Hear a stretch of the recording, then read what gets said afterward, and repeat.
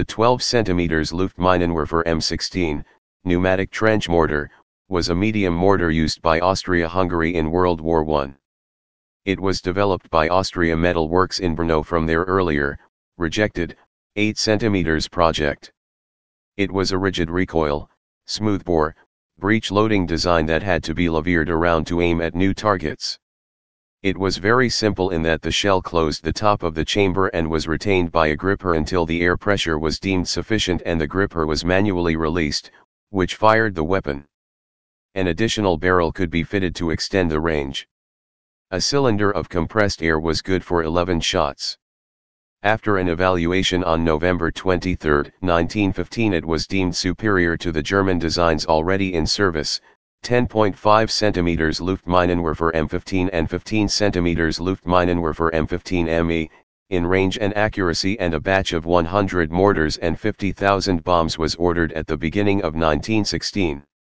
Some 280 were at the front by the end of 1916 and 930 by the end of 1917. In addition to Austria Metal Works, it was produced by Brand and Elhwelier and the machine factory at Brno Koningsfeld. Some improvements must have been made over the course of the production run because late war documents refer to the original design as the M16A, ALTE, but what exactly was changed is unknown. Type medium trench mortar. Place of origin Austria-Hungary. Service history. In service 1915 to 1918. Used by Austria-Hungary. Wars World War I. Production history. Designer Austria Metal Works. Designed 1914 to 1915. Produced 1915 to 1918. No built 930 plus. Variants M16A. Specifications.